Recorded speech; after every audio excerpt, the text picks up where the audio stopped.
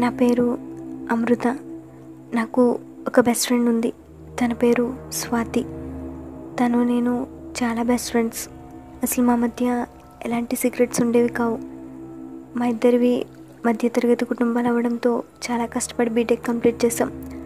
మా అదృష్టం కొద్దీ మా ఇద్దరికి హైదరాబాద్లో ఒకే కంపెనీలో జాబ్ వచ్చింది. ఇద్దరం అక్కడ తక్కువ రెంట్ ఉన్న చిన్న అపార్ట్మెంట్లో రూమ్ తీసుకుని ఉంటున్నాం. అలా 3 months గడిచాయి. తర్వాత స్వాతికి ఒక అబ్బాయి పరిచయం అయ్యాడు. అతని పేరు కిషోర్.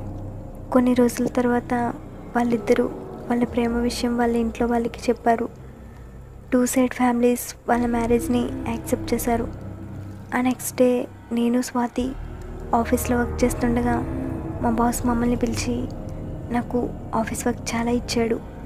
ఇంకా స్వాతిని ఆఫీస్ పని మీద బెంగళూరు వెళ్ళాలని చెప్పాడు.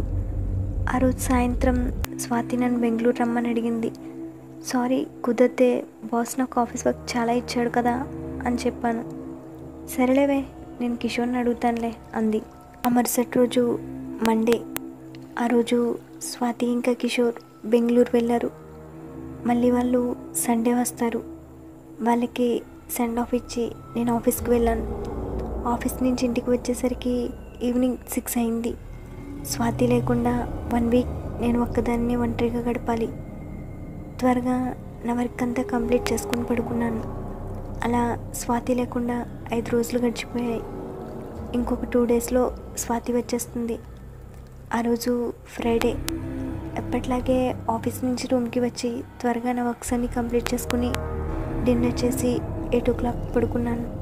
సడన్గా నైట్ 11 o'clockకి మెలకు వచ్చింది. లేచి నా రూమ్ మొత్తం చూశాను, కానీ అక్కడెవరూ లేరు. మళ్ళీ రూమ్ డోర్స్ అన్నీ లాక్ చేసి వచ్చి పడుకున్నాను, కానీ అసలు నిద్ర పట్టడం లేదు. నా అపార్ట్మెంట్ పైన ఎవరో తిరుగుతున్నట్టు సౌండ్స్ వస్తున్నాయి. కనురెప్ప వేస్తే చాలు ఆ చీకట్లో కూడా ఏదో భయంకరమైన ఒక అమ్మాయి ఆకారం కనిపిస్తుంది. ఆ నైట్ అంతా అసలు నిద్ర పట్టలేదు. ఆ నెక్స్ట్ డే సాటర్డే.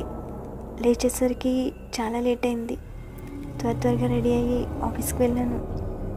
నైట్ అంతా నిద్ర లేకపోవటం వల్ల మా బాస్ని ఆఫీస్ నుంచి అడిగి రూమ్కి వచ్చేసి రిలాక్స్ అయ్యాను.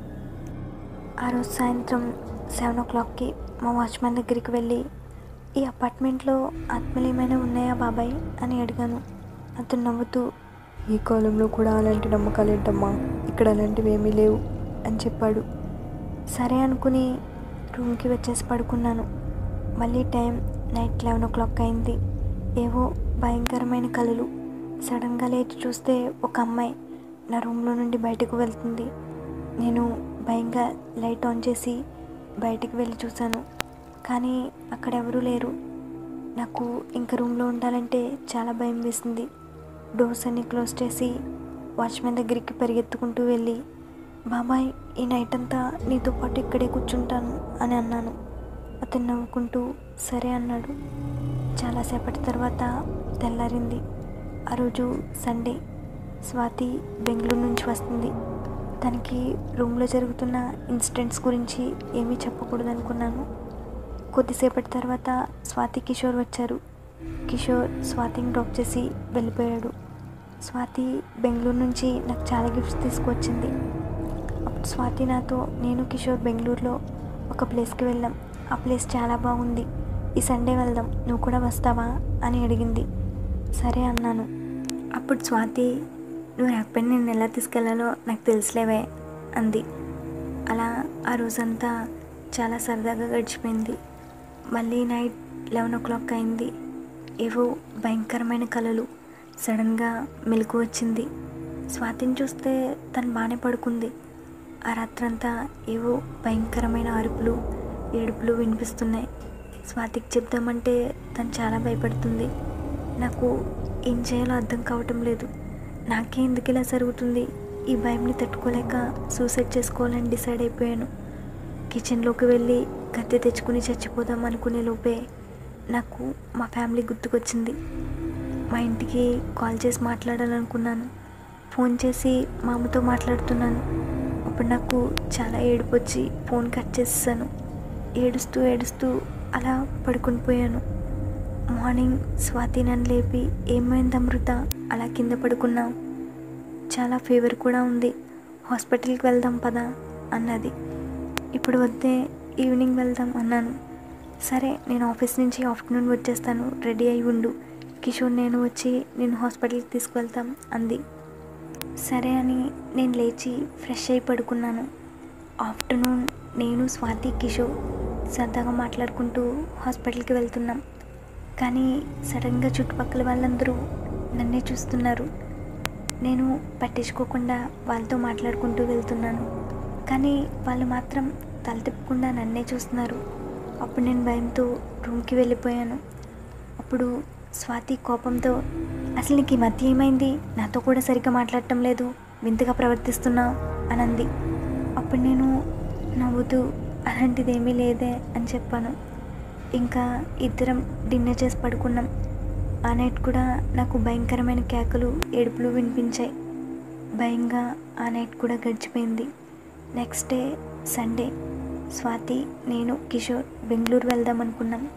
స్వాతి, మార్నింగ్ ఆఫీస్ వర్క్ చూసుకుని వస్తాను, ఈవినింగ్ లగేజ్ ప్యాక్ చేసి రెడీగా ఉండు, బెంగళూరు వెళ్దాం అని అంది. నేను సరే అని చెప్పి తను వెళ్ళాక ఫ్రెష్ అయ్యి లగేజ్ ప్యాక్ చేసి స్వాతి వచ్చే వరకు హాల్లో టీవీ పెట్టుకుని చూస్తున్నాను. ఈలోపు నా ఫోన్ రింగ్ అయింది. చూస్తే స్వాతి వాళ్ళ ఫాదర్. లిఫ్ట్ చేసి, చెప్పండి అంకుల్ అని అన్నాను. స్వాతి, ఏంటమ్మా 2 weeks నుంచి నాకు కాల్ చేయటం లేదు, నేను కాల్ చేసినా నాకు కాల్ లిఫ్ట్ చేయటం లేదు అని అడిగారు. ఓకే అంకుల్, తన ఆఫీస్ నుంచి రూమ్కి రాగానే నేను చెప్తాను అని అన్నాను. సరే అమ్మా అని ఫోన్ పెట్టేశారు. ఈలోపు టీవీలో ఒక న్యూస్ ఛానల్లో స్వాతి ఇంకా కిషోర్ ఫొటోస్ చూపిస్తున్నారు. నాకు అసలు ఏమీ అర్థం కావటం లేదు. అలాగే వేరే న్యూస్ ఛానల్ పెట్టి చూశాను. ఆ న్యూస్ ఛానల్లో కూడా స్వాతి, కిషోర్ వారం రోజుల క్రితమే చంపబడ్డారని వాళ్ళ డెడ్ బాడీస్ చూపిస్తున్నారు. నాకు చాలా భయం వేసింది. నాకు ఇప్పుడిప్పుడే అర్థమవుతుంది, మొన్న స్వాతి కిషోర్తో బయటికి వెళ్ళినప్పుడు అందరూ నన్ను ఎందుకు అలా చూశారు. ఎందుకంటే స్వాతి, కిషోర్ నాకే కనిపిస్తున్నారు, ఎవరికీ కనిపించటం లేదు. నాకు ఏం చేయాలో అర్థం కావటం లేదు. ఈలోపు స్వాతి నాకు కాల్ చేస్తుంది. చాలా భయంతో కాల్ లిఫ్ట్ చేశాను. బెంగళూరు రావడానికి అంతా రెడీనా, లగేజ్ ప్యాక్ చేసావా అని అడిగింది. అంతా రెడీనే అని చెప్పాను. అప్పుడు తను, సరే ఏం చేస్తున్నావు అని అడిగింది. అప్పుడు నేను భయంతో టీవీలో న్యూస్ చూస్తున్నాను అని చెప్పాను. ఒక్కసారిగా తను గట్టిగా ఏడుస్తూ, నీకు కూడా తెలిసిపోయిందా అని ఫోన్ కట్ చేసింది. వెంటనే మళ్ళీ నా ఫోన్కి ఒక మెసేజ్ వచ్చింది. ఆ మెసేజ్లో, రెడీగా ఉండు, నేను బెంగళూరు తీసుకెళ్లే వరకు నిన్ను వదలను అని స్వాతి మెసేజ్ చేసింది. అప్పుడు నేను సడన్గా వెనక్కి తిరిగి చూశాను. నా ఈ వీడియో కనుక మీకు నచ్చితే please like, comment and share and subscribe చేసుకోవడం మాత్రం మర్చిపోకండి. Thanks for watching my video.